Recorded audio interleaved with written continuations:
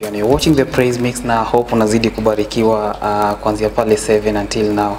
Najua umeweza kubarikiwa na mahubiri kutoka kwa anaitwa Brother Mash. Amekuwa hapa hivi to make sure that I minister in a dope way and it's full of reality, so make sure that uko pale nyumbani pia kama ulihata that ka segment na unajiuliza maswali mengi sana, the right time ambayo unafaa kuchukua kalamu na karatasi na kujua manze you're gonna get those tips hapa na pale, because I'm joined by beautiful ladies in the building. Watakuwa wanatuambia ni kina nani, wanatoka wapi, wanajihusisha na nini, and kuguzia before ni dive into that conversation na wao. The blessed one is a segment whereby we tackle different topics, and it's a season ambao tumekuwa kwa topical kidogo hapa na pale, and I think this is the last month on topical, and then we go to testimony. So prepare yourself so that at the end of the day hii mwezi iwezi kukuja kupita that way without you learning from 1, 2, 3 things. And then tuko naangalia recap, show me kuaje, what are those shows episode ambao ziliweza ku stand out throughout the season, sindio? So hata ningetu directly kwa wao, najua muda umeenda tu sana, nimeiba time yao, lakini hamna tatizo, au sio? Karibuni sana. Thank you. Mko wazima? Yes. Wow. Mtoka saluni jana nini? Acheka nywele jo. Thank you. Mko poa kabisa. So karibuni on the praise mix. This is the blessed one. Tunafurahia kuwa na nyinyi hapa hivi. Najua mko loaded na the word ya God. Sindio? So tuanze tu kwa, najua watu wanakutazama hapa mara ya kwanza, wanashangaa hawa supu wanatoka wapi? Kuna wale pia wako loaded namba za simu. Okay, hiyo baadaye. Tuzo baadaye, sindio? So acha tuanze tu from that corner. Tuambie unaitwa nani, unajihusisha na nini na unatoka wapi? Yeah. Praise God. Amen. I'm Sharon from Holy Gate of Heaven Church Ministry, and I'm a young lady just grown in this small world called Kenya. How would I say country? I'm blessed to be here. First, I'd like to appreciate the team in West TV. Thank you for giving us the moment and the time to be here. I'm glad to be here, and I thank God. I'm a young lady just brought in different places. I was born in Makueni County, and I grew up like about 12 years in Makueni. Then I came to Bungoma. Bungoma ndio most nimespend a lot of time. Nimesoma Bungoma from high school to college, and yeah, God is doing well in my life, and I thank him. So unasema primary ilikuwa Makueni? Yes, primary ilikuwa Makueni, from that is nursery to class 8. What is that one thing ambayo Makueni na Bungoma wana share in common? In common? Yeah.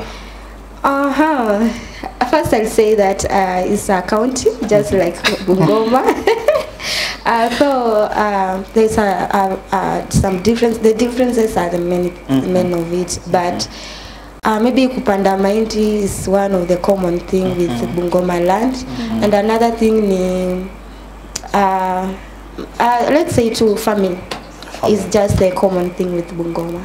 Wow. Yes. Mweza kuwakilisha vizuri sana. Yeah. Wow, wacha tukuje kwa sawa. Sijui ni right ama ni wapi. Watu wa home mtatuambia. So sasa TV ni tofauti, so acha nikuje kwa karibu na mimi hapa hivi. Maybe utuambie unaitwa nani, unashughulishia na nini, na umesema unatoka Makueni. Wow. So wacha tusikie kutoka kwako. Hi. My name is Yvonne Hope. I'm a student, but I'm almost clearing. Right now I'm supposed to be doing my attachment. I'm studying in Kiruri University. I'm taking procurement. Procurement. Yes, and I was born in Homa Bay. Wow. Yeah. You wote ni visitors. Okay, so I stayed there for a while. Of course, I grew up there, studied there in primary. Alafu in high school I went to Kaimosi Girls in Vihiga County. Yes, then we moved to Bungoma. Yeah, but I studied in Nairobi also. Wow. The thing about Nairobi wanashia na Bungoma, what is that different thing ambayo because nimemuuliza the same vitu ambao Makueni County wanashare na Bungoma. And now what is that different thing? Yenye unampata Bungoma and it is awesome on your side, but in Nairobi, kwa Nairobi you're like hapana. People traffic. You know, in Bungoma we have a lot of space to walk. You can even run on the roadsides, but in Nairobi it's quite difficult. Wow. Even acha nisikuwa nafikiria the same line yenye nafikiria. Ukisema traffic, what do you mean? Because ni wakati transport inapanda ama just traffic na makelele? People traffic, watu wanajaa kwa barabara kwanza. You know, when I'm heading to my school, there is a junction hapo Githurai 45. I have to pass through there.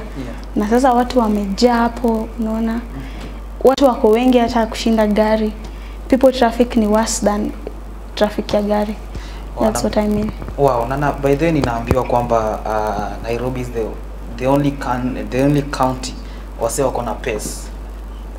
Na mkafua hivi watu wako 120. Uko 90. Hey. Wow. Wacha tukuje kidogo because natumai umeweza kuunderstand Sharon na Ivona hapa hivi from all kutoka Holy Gates of Heaven, na ukiangalia shati zao zimeandikwa Incredible Youth, na atakuwa anatuambia Incredible Youth na ni nini ambayo iko kwa Incredible Youth, na what is that thing ambayo ina stand out from that program pale church. Itakuwa vizuri sana. Maybe the families. Tukianza na Sharon, which family una represent? Alright, I'm a second born in my family, and I come from a family of 8 people. That is my mother and my mom and my 6 siblings. Yes, and I thank God I was almost about to be a firstborn, but I came in as a secondborn. Yeah. Ujaika chini kuonea firstborn hivi. Mwanzo ulinitangulia, ulinipatek. In fact, I really appreciate God because the responsibilities, they are very tough. I can't handle them. So I really thank God kwa kunileta kwa secondborn, because there are some things I'm learning as a secondborn. Yeah.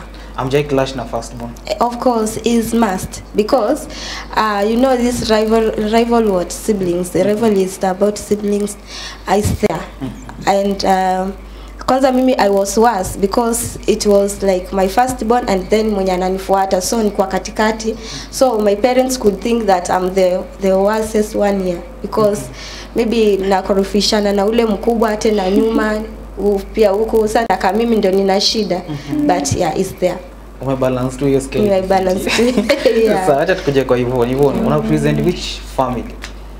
I represent the Akolos family. Akolos family. Yes, I'm the firstborn in my family. So mjai clash na Sharon?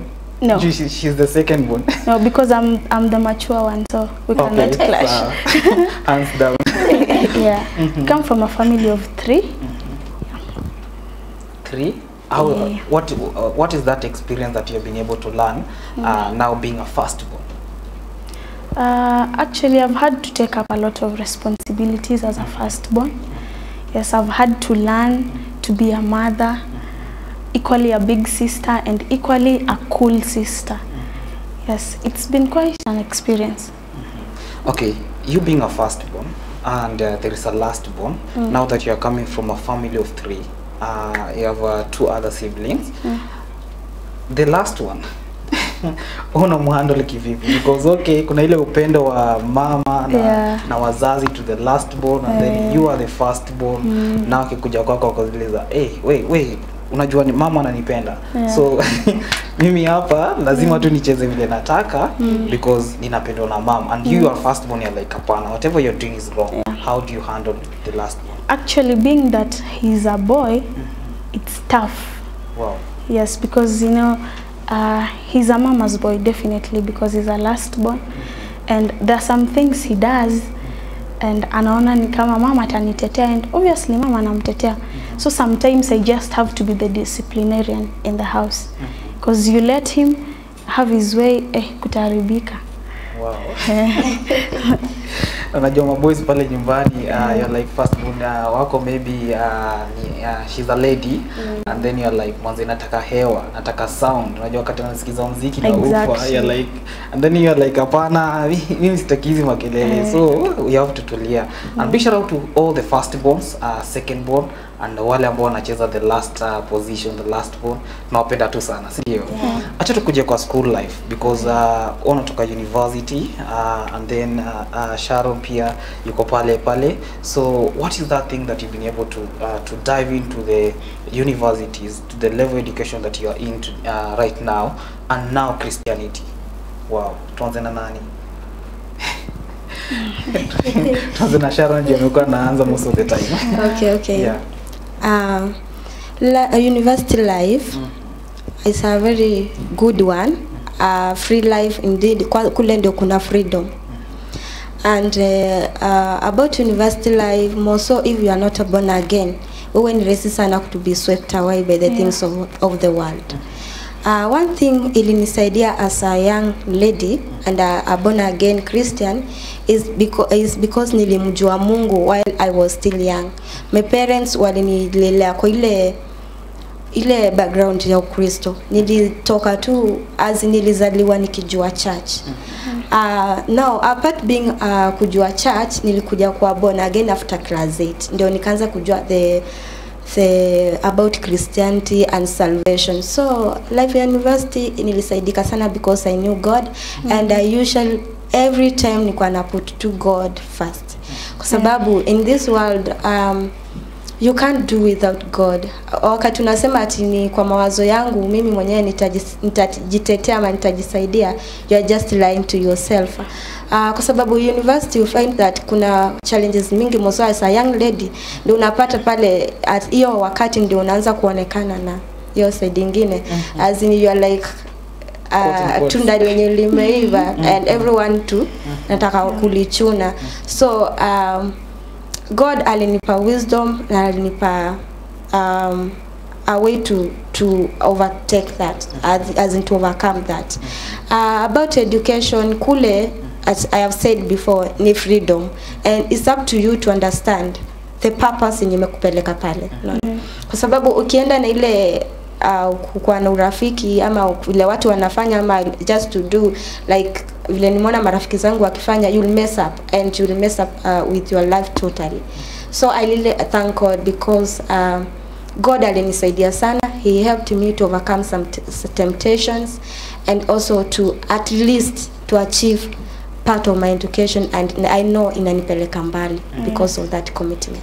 Okay, we're talking about youth. Yeah. Now, one of the challenge ambayo imekuwa ina face my youth up out is peer pressure. Yeah. And you are talking about being saved and being the same university whereby inabeba kila mtu. So yes. It's not a Christian university. Yes. Okay, handle aje the peer pressure and getting yourself in to keep your faith going so that ukikuja home you still blend with church in a dope way, and then it's kwa shule you are just okay, I'm in a cool place and I'm still serving God on this despite the peer pressure. Najua kuna watu wamekuja kukwambia ni aje Sharon tunaweza flow this way. Yeah. So how did you handle aje? First mimi nilielewa penye natoka.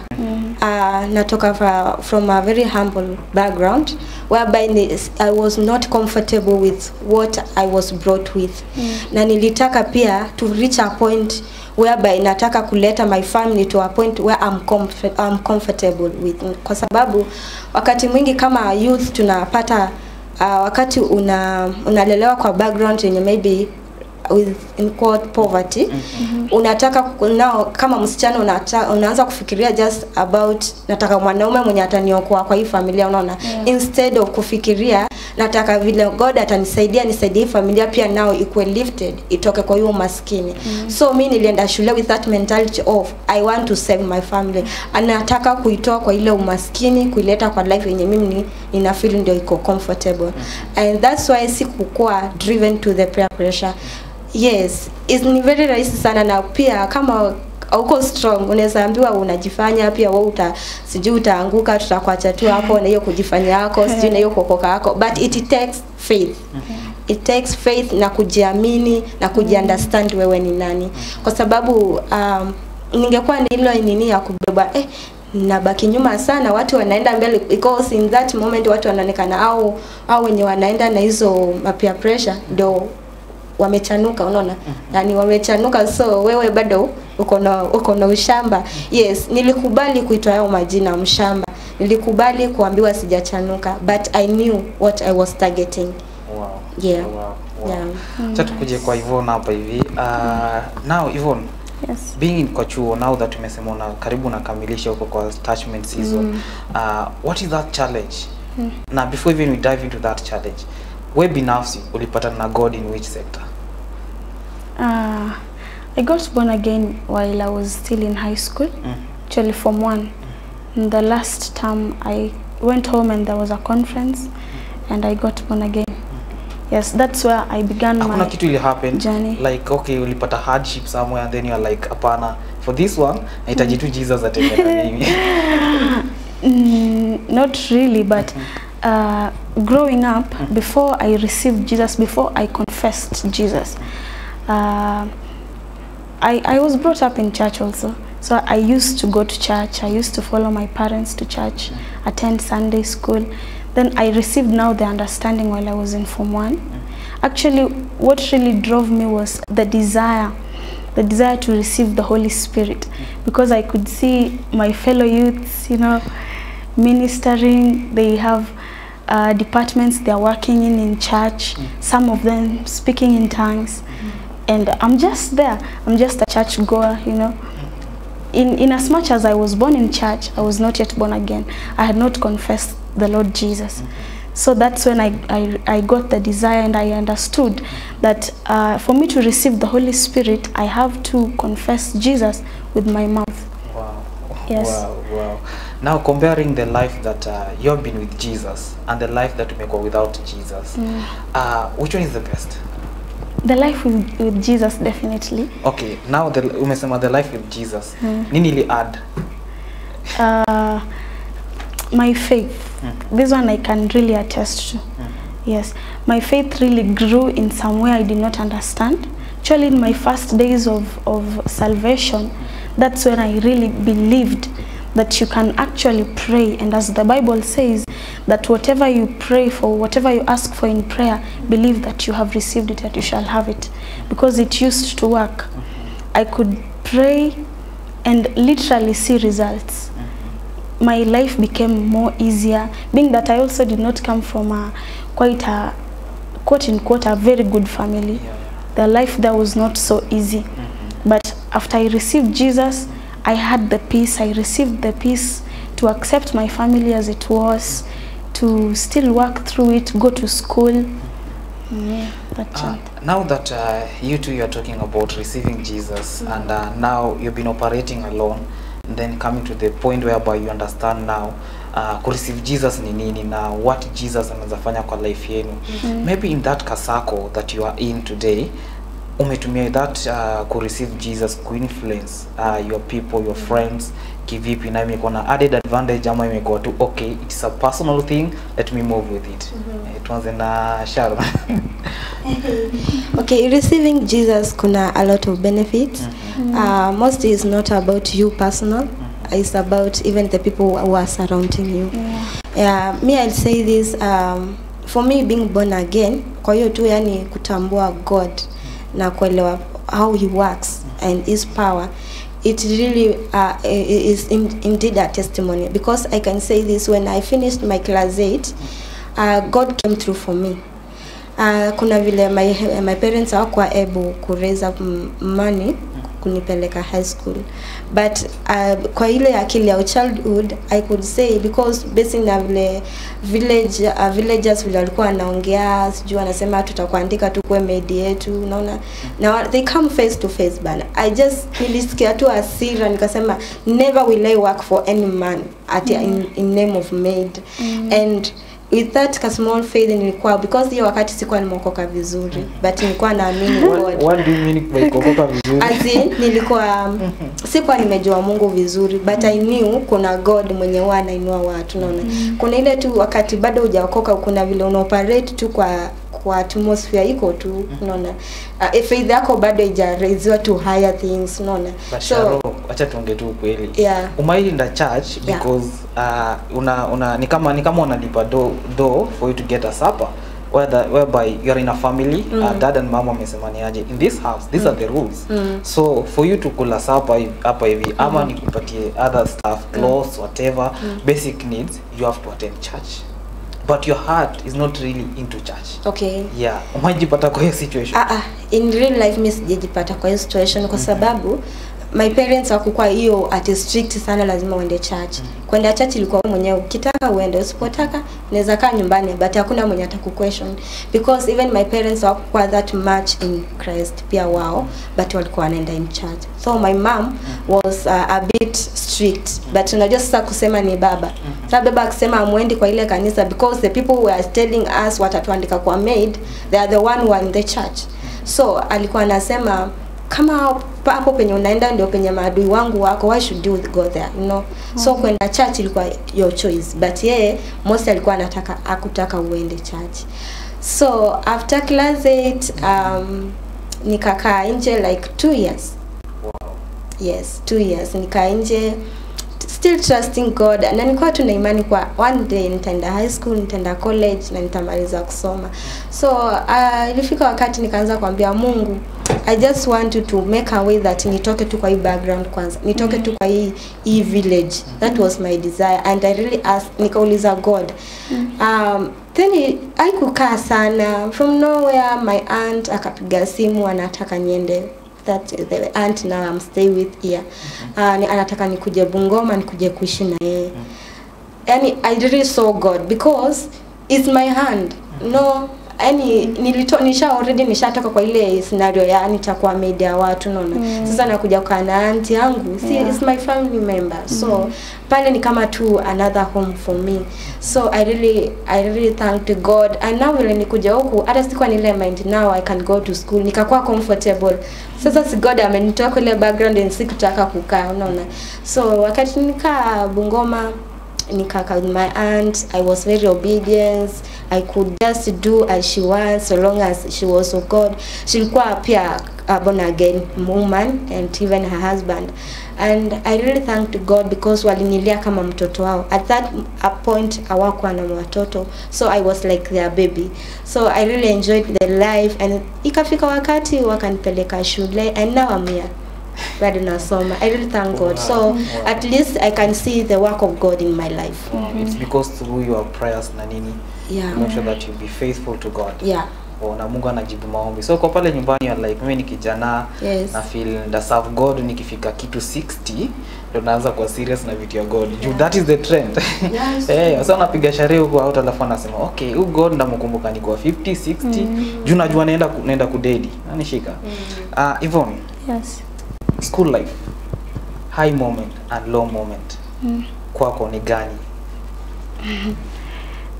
In high school, my lowest moments was well, as I had said before, I did not come from a very good family. Yes, so sometimes we could have these troubles. Probably my mom is not around. My dad fails to send pocket money, ama he fails to be as responsible as he should. And you know, as a lady, you're in high school, you have a lot of requirements, you need a lot of things. But Yvonne, okay, tujafika to that level, maybe nita witness because most of the life experience zangu mimi napenda ku witness before niseme. But kuna hii say, magalde na the fathers, kuna vile wanakuanga design place moja. Now your dad alifeel aje now that you are the firstborn. That one is the first thing. And then kuangalia you are the lady. I don't know kama you're the only lady in the family. There's 2 of us. 2 of us. Wow. So what nini ilikuwa ina happen in between? So your dad akozileza, okay, I cannot afford this. And what is that thing alikuwa na go through so that I easy afford maybe to send that money that you need uko shuleni? I could say just some sort of financial struggle, which by the end of it, God came through for us. That is why I can always attest the work of faith. Because after I received Jesus, I could help my mom to pray. And yeah, we came out of it actually. God provided. It was a financial struggle. It was so hard. Yes, that was one of my lowest moments in high school. What is that ka? Manzi nasema yenyewe hapa ni bila jasho, sherehe. Ani ka high moment. Well, my entire high school life was fun, apart from the small challenges. Especially, I love to say, after I received Jesus. Yes, I just received a lot of peace. Well, in my high school we had so much cases, a lot of cases of lesbianism, you know, theft, just youths behaving in very weird ways. But I thank God, I'm very grateful that I came out of that school, but still stood in Christ. Wow. And even while I was in school, at least someone could look at me and see a difference and could say, Hope na wewe umeokoka sana. But I thank God. So those are one of the things I'm very proud of. Wow. Before even we dive into the topic of the day, remember that I'm hanging out with incredible youths. Wako pale hivyo Holy Gates of Heaven, watakuwa natuambia what is incredible youths. Itakuwa vizuri sana. Thank you so much for tuning in. Najua watu na umetune in kutoka maeneo mbalimbali. Just to big up a few, kuna Festus anasema yuko tune in, and then kuna Meshak Davis, and then kuna Anthony, thank you so much, and then Juliet Nafola anakuwa na pale hivyo, Alan, then Amos, and then kuna Tebo yuko pale, and then kuna Kelly Tanasha yuko pale hivyo, kuna Morris Juma, Martin, then kuna Juliet again, and then kuna anaitwa nani, anaitwa Nelly, and then kuna Kibet, and then kuna Jeremy. Thank you so much for tuning in. Keep your feedback coming. I'll be going through as tukiendelea na issue na itakuwa vizuri sana. Acha tuingie kwa mada leo, youth and purpose. Who is a youth?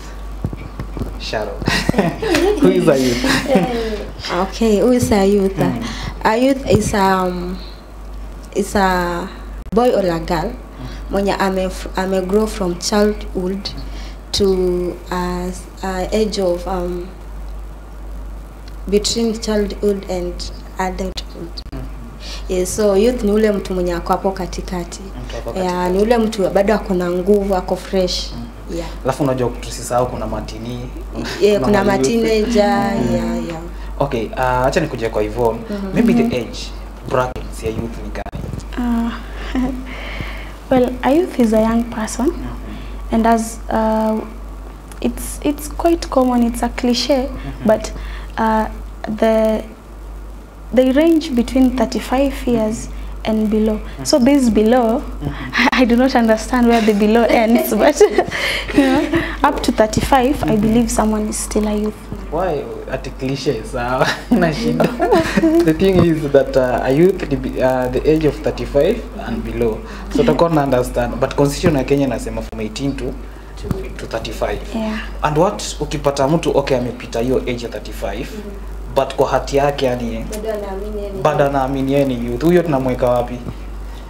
Youth at heart. I think huyo una nini tu juu basi na mind yake yeye bado hajazeeka, unaona, hajakubali kuzeeka, so we just let him be where ako sawa. So unamwallow to operate kama youth? Yes. Fanya kile kitu kama youth? No. You must go with your age.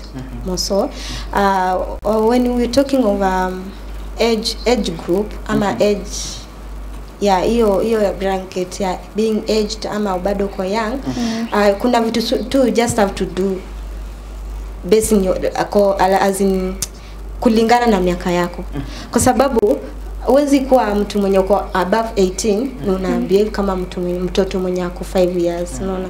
Pia at least you just have to allow your mind to grow based on your age. But Sharon, kuna wale watu wanasema okay, mimi nimepita hiyo age but niko tu na love kwa my youth so that I can be able, at the end of the day unapata day in day out and hang out now.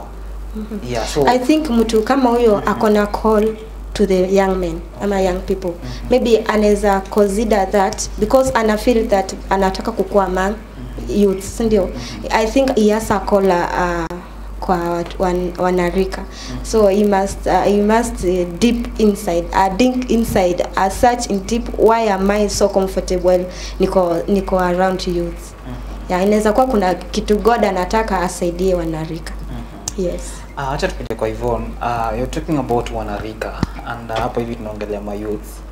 Kuna vile youth pastor anaweza kuwa above 35 ama lazima tu akwe kwa hiyo bracket? No, si lazima because as Sharon amesema, he might have a calling. In as much as ako above 35 years, but he has a call for the youth. He has passion for the youth. So a youth pastor anaweza kuwa tu above 35.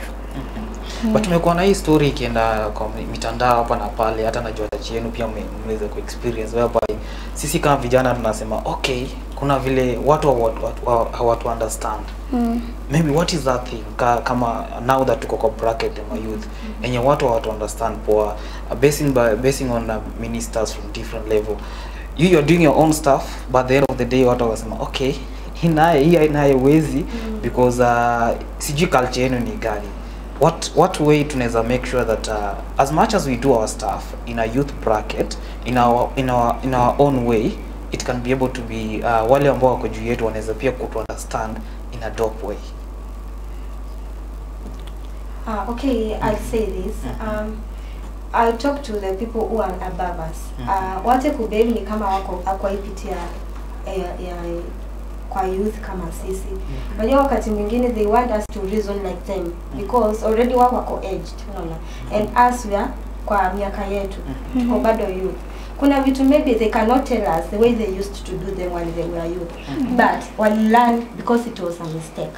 Maybe it could be that's why they are wanakuwa more strict about us doing it. So ni vizuri pia wakuwa open to us. They tell us, yes, what you are doing is right, but this other thing you are doing is not right. But tell us why. You cannot come and tell me, you know, Sharon, you cannot be zinafungangi macho ukienda church. No. Unaongelea kama you said ya my brother. Ati wewe ufungangi macho ukienda church. Maybe ule brother akona vision, anataka kuona where to go or what to gain. So wakati mwingine hiyo ni mawazo yake ya wanarika, si ndio? But ni vizuri pia watueleze wakati wanakukataza hii kitu, watupe pia consequences zake na yes, hivyo na pia importance zake. Wacha tukuje kwa Yvonne. You as a youth Yvonne, umaipata challenge kuinteract na mtu mwenye kidogo alipita that bracket ama ni yuko maybe anakushindia kitu not kukushindia the age of bracket umesema 35 ni yako maybe 40 45 50 you as a youth, kuna ugumu gani umaipata kuinteract with that person? Well, the biggest challenge has been expressing yourself to them, because sometimes they tend not to understand, ama we tend not to understand their ways, because saa zingine wanakuja, you want to talk to someone but he's already trying to discipline you. Unaona, unajaribu ku explain but tayari anakwambia you should not have done this, you should do this, you should do this. Hawakuachi uongea, unaongea kama nani, you know. That's the biggest challenge. Now, such that ukiwaona, hata when you have something to say, it's very difficult, because una imagine you will go utry kusema kenya unataka, ataki kusikia unasema nini, anakuambia already the right way, which is not wrong, but sometimes their kind of approach to keep off. Oh, so lazima wasikize the two sides. Yeah, and today you're talking about youth and purpose. Sharon, hii purpose inakuja aje? But before even we dive into the purpose, what is purpose? Juu kuna kijana na watch pale nyumbani, amekaa kanisani maybe 2-3 years, hajai get hii purpose. What is purpose?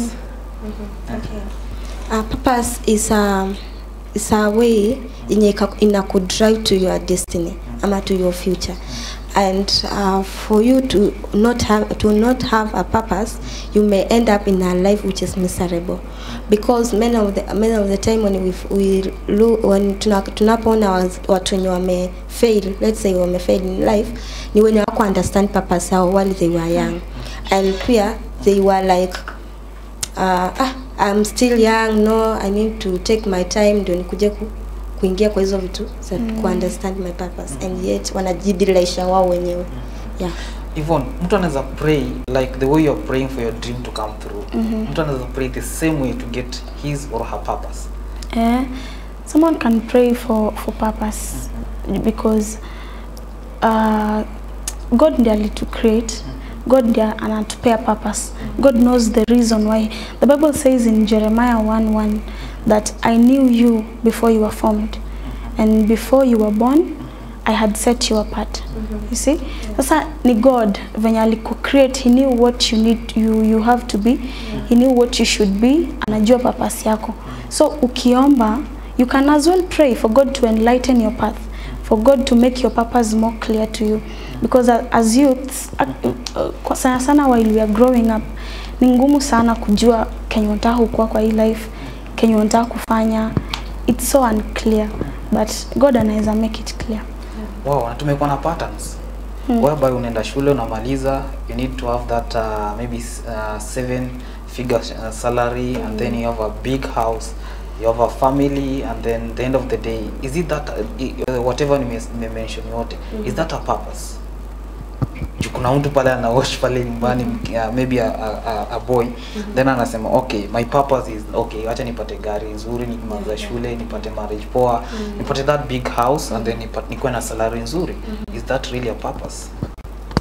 Me, I'll say this according to my mind. Purpose ni ile kitu yenye itakushikilia even after umeshapata hiyo gari. Because I'm driven to, as in kuna vile my mind is driving me to a certain dream. Kwa mfano, I want to be like a motivational speaker. And now to be a motivational speaker, I need to work on it. Maybe through that motivation, being a motivational speaker, itaniletea what will bring me the cars and the building. But Sharon, yes, talking about motivation speakers. Yeah. Watu wengi wanasema kwamba hawa watu huongea vitu ambao hawajai go through. Okay, yeah. Okay, I'll say this. Yes, they might be speaking some things that they are kupitia, but through that they are gaining. You know that. Now, hiyo tutaongelelea, but apart from that, they are earning. No. But the basic thing is to take in the things which can work for you. It's not the things that you feel that watu wanaongea kitu and yet it looks like it work for them. Ni wewe mwenyewe kukuwa na ile akili yako to know what I want and what will work for me. Yes. Okay, now you're talking about youth and purpose, and then sisi wote tuko kanisani. Maybe even kijana ambaye anatazama saizi na yuko kanisani anaweza realize purpose yake pale kanisani kivipi? Well, for purpose, like it is true, I think it is true to say that without purpose then there is nothing to fulfill. So it is very important that you find your purpose. You may start just by asking yourself some questions like, who are you? Where do you belong? Or what makes you fulfilled? What is it that when you do it, you feel fulfilled? As you ask yourself such questions, unajisearch. You search within you, you find, you know, you just look for something. Ama you can just maybe hear around the church, around the place where you think your purpose is, because kuna watu wenye their purpose is in working and satisfying the work, ama religion and spirituality vituka hizo. So in this case, in the church, maybe you can hear, like Sharon is my friend. I can hear what Sharon is telling me, what Sharon is complimenting me about, what Sharon thinks I'm good at. You understand? Vituka hizo. You know, also associating with people, because one of the things that causes purpose crisis ni isolation. Unakaa tu peke yako, so you do not know what you can do. Huwezi jua what you can do when you do not associate with yourself with people. Okay, but in the same line, Yvonne, mimi nimerealize purpose yangu maybe ni kufunga hizo vyombo za church, and then kuna yule ambaye ana realize purpose yake mwanzo ni make sure mic ziko vizuri, lakini hana uwezo wa kuimba. And then kuna swala la competition. How do you handle yourself now that you have a purpose and then there is competition pale maybe katika mazingira ambayo yako ndani? Yeah, how do you handle yourself? Competition, kitu moja ina cause competition ni Kiswahili. Yeah. Sema tu vile iko. Okay, sawa. Ni the wrong motives. Ukienda kufanya what you're going to do so that you may be seen, ama ndio watu waone venye unajua kushika microphone, you know, hizo ndio vitu zita cause competition, jealousy, hata hatred in the church. Sasa just have the right motive in your heart. Jua kama unataka kufanya hizo vitu za technical ama praise and worship or whatever it is, do it with the right motive. Fanya ukitaka ku glorify God in it. God, in the end it's God who want to give the glory. There's a friend of mine who loves to say that heaven is the ultimate goal. See, hakuna vitu zingine yenye tunataka hapa duniani. So just have the right motive in your heart and ask it from God. Also listen to what God is saying.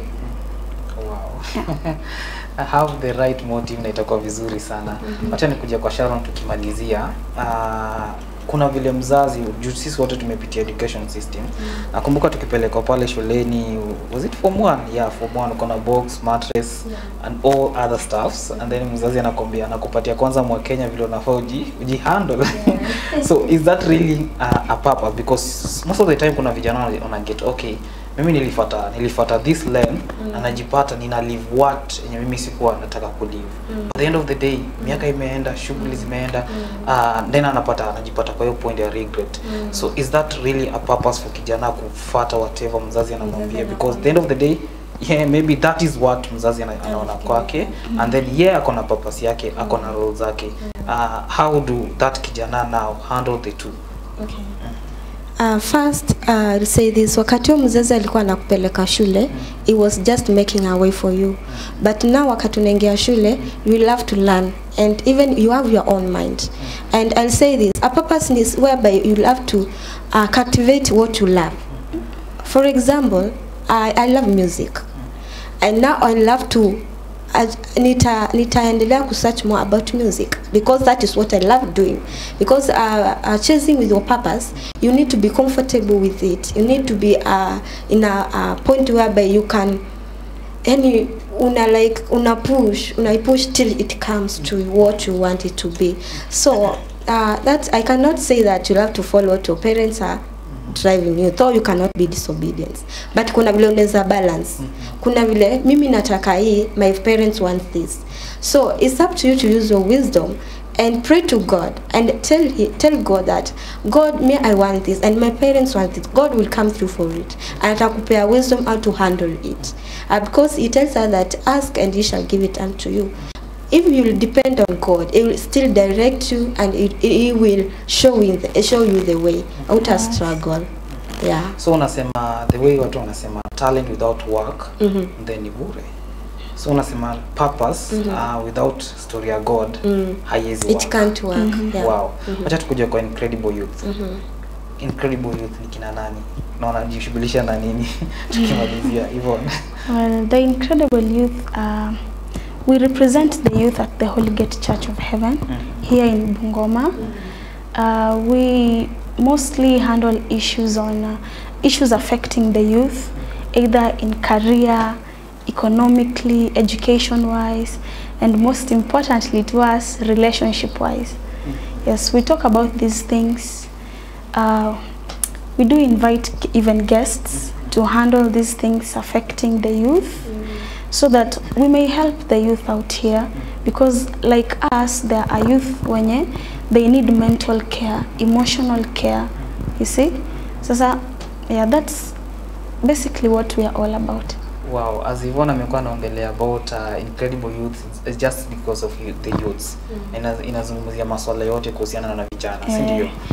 Sharon, ukikaa chini uangalie the team and wewe mwenyewe personally umeweza kuachieve whatever Yvonne anaongelea hapa, ama bado kidogo mko 50 ama 80% ama 30? All right. The main thing is to reach out to people, and I'm believing that to who watch us, they are being transformed. They are not the same way wakati wako wameanza kutuwatch, and we are trusting God even to lift us to another level. We cannot say that we have achieved a lot. We are still yet to achieve a lot. But for the 2 years we have been in Incredible Youth, we believe that to those who watch us, they are being transformed and they are being helped in one way or another. Yes. Yvonne, yes. What are the lessons that you may learn from Incredible Youth, comparing that ile time wako kwa part of the team and now you're part of the team? Well, I have learned to read. I have learned that knowledge is seeked. And bila kutafuta knowledge, well, huwezi ipata. And I've also learned that ignorance is very expensive. Yes. So I have to equip myself. I have to read. I have to listen to men of God. I have even to listen to more music. Yes. And I have to behave in the right way. Because as Paul says that we are like letters to people, you see. Sasa incredible imenifunza hiyo sana, because kuna mtu anaona Hope ako kwa incredible, then Hope ndio ana behave hivi, then Hope ndio atakuja kuniambia Jesus is Lord. Sasa I have just to behave in the right way so that someone may not miss heaven because of me. Wow. Yeah. Wow. Sharon. Yes.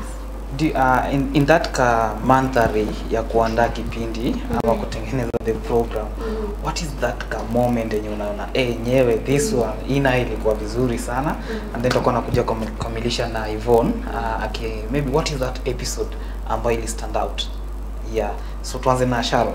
What is that moment that you're like, wow, this one I'll never forget about it? Yes, there's one moment we were talking of tulikuwa tunaongelea about prayer and fasting. And now, you know, kama a Christian youth, you need to give people what you think the Bible is talking of, you know. Hiyo wakati we were like tumeandaa vizuri, now tuko set to go to pour out our content. Then it came a point whereby now tukakuwa na audience, and the audience were pastors and people who have gone ahead of us more, and we were like, guy, sasa tutaambia nini hao watu? Sasa tukakuwa test, and we were like, hey, God help us. So it was a funny moment, and it really pushed us to be confident and to have more knowledge. Wow. Yeah. Wow. Maybe Yvonne, what is that episode ambayo nyewe you can remember, and not you personally, not you peke yako, but even the viewers. Yeah, what is that episode that is? That should be our second anniversary, when we are celebrating our second anniversary. There's something our dad, Pastor Alex Luamba, talked about. He was our guest. And there was this question on marriage and divorce. And he told us that it is very illegal to divorce, you see. And in this current generation, us as youths, being that watu naongea sana about mental health, nini, huwezi kana mtu mwenye anakufanya unajua unakuwa na depression. So it's quite a mindset huko nje that akinichezea we just divorce. But now the Bible is against divorce. Which hiyo ni kitu tumejiekea hata huku. It's very easy to break even relationships. So we think the same way ni easy hivyo ku break marriages. And he told us hata to make it worse that being ukidivorce and your ex-husband or wife is still alive, it is also very illegal to get married to another. No. Yeah, so ni one touch. Yes. So while choosing a life partner, it's very important. And the moment you make those vows at the altar, the moment you decide that it is this person, that's why they say marriage is a covenant. There is no getting out of it like that. Wow, thank you so much. Najua mtakuwa mnashare, but for me what kitu ambayo ilisimama out for that episode nilikuwa nikiwatch, and especially the interview with the man of God. Yeah, is that alisurvive na 10K jiji kuu la Nairobi. So maybe tukianza na Sharon kwa social media, watu wanaweza kuwapata wapi personally wewe, and then the church and the team of incredible youths? Sharon ama najitanga Shaz kwa Facebook, kwa Instagram, yes, na kwa Twitter. And church tuko Holy Gate of Heaven Ministry, that is Facebook, Instagram, Twitter na YouTube. Yeah. Wow. Yvonne, show inakuja saa ngapi? Personally, watu wanaweza connect na wewe wapi? You can find me in all the platforms that you can imagine. I'm Yvonne Hope Akolo, everywhere. Okay. Then our website for the Holy Gate of Heaven is www.hhmbungoma.org. Then we have the Incredible Youth Show on Wednesday every night from 10 p.m. It goes for 1 hour. Yes. Wow, wow. Thank you so much for coming through. Mkifika kanisani kule and the entire team. Kina Laura, Stacy Lency, wow. Anaitwa nani? Richie, yeah, Richie. And then I'm so excited about the technical part. Ambao na take the show. The amazing team hapo hivyo wafikishie salamu na itakuwa vizuri sana. Asante sana mtazamaji for keeping in touch with us. Make sure that you tuned in until kufika sasa hivi. We're just diving into a commercial break kidogo ama muziki, and then remember nakuja the third hour whereby tuko na latest gospel list. Latest gospel list ni muziki ambazo zimetoka from Monday to Saturday, and then tutakuwa na msanii ambaye atakuwa anakuja hapa hivi. Make sure that ana share muziki wake na part of it the story itakuwa vizuri sana. So Saira, kama uko tayari, acha tuingie kwenye muziki kidogo and then tutakuwa nakuja na the third hour. I'll see you.